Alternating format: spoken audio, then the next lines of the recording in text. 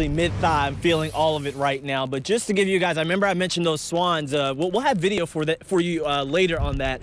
But they are off of Walnut Grove Road in their makeshift parking lot that they've made. They're doing what swans do down the street here. But just want to tell you about how high this water is. You can see the stop sign. You can see the street sign here. I don't know if that gives it justice in a sense, but as you mentioned, Eric, this is mid-thigh deep as I walk towards you here. And what's not helping is that wind. It's playing a huge factor, blowing in that water from Silver Creek back onto Blackstone Mill Road. When we first got here, one of the officers from Clarksville PD told us that it rose 6 inches since he had been sitting out here, and we can tell you since our first live shot, this water has risen at least another inch or two. And as you can see, I'm walking out of it. It recedes very quickly. That water from the Silver Creek pushing its way onto Blackstone Mill Road. So again, as I mentioned before, this is just one of at least 60 roads in southern Indiana that are closed this morning. So as you're waking up, and if you got plans, if you're going to church, try to figure out what your detour is going to be, because it's not going to be easy, especially around this area for folks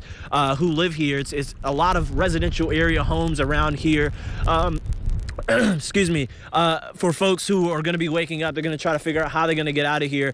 We know that some more working crews have come out and put up new barriers here because, again, it keeps on rising.